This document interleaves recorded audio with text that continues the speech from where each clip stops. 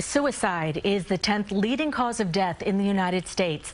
Last year, Westchester County saw an increase. That's a trend that adds urgency to efforts in September, a month which is dedicated to suicide awareness and prevention. CBS 2's Tony Aiello reports. In New Rochelle, a display of colorful pinwheels tells a concerning story. One pinwheel for each completed suicide in Westchester County in 2020.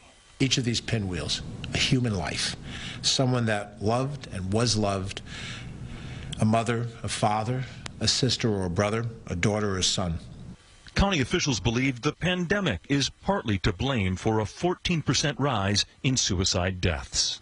We had 78 completed suicides of individuals in our county in 2020, in the past, typically, we've ranged from 65 to 68 completed suicides.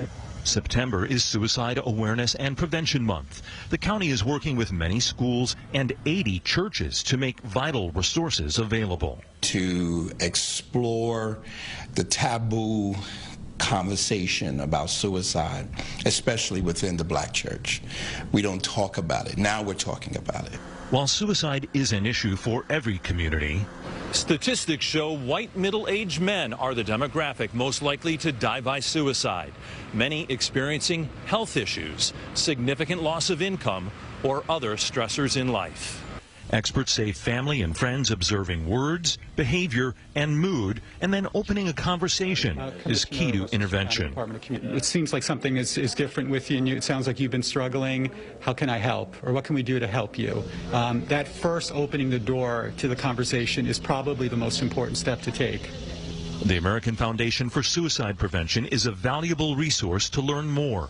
Because there is help available, there is hope that next year there will be fewer pinwheels on display. Tony Aiello, CBS 2 News. If you're in need of help or know someone who's at risk, there are many resources. You need to talk about it. There you can find a list at cbsnewyork.com and click the Breaking the Stigma icon.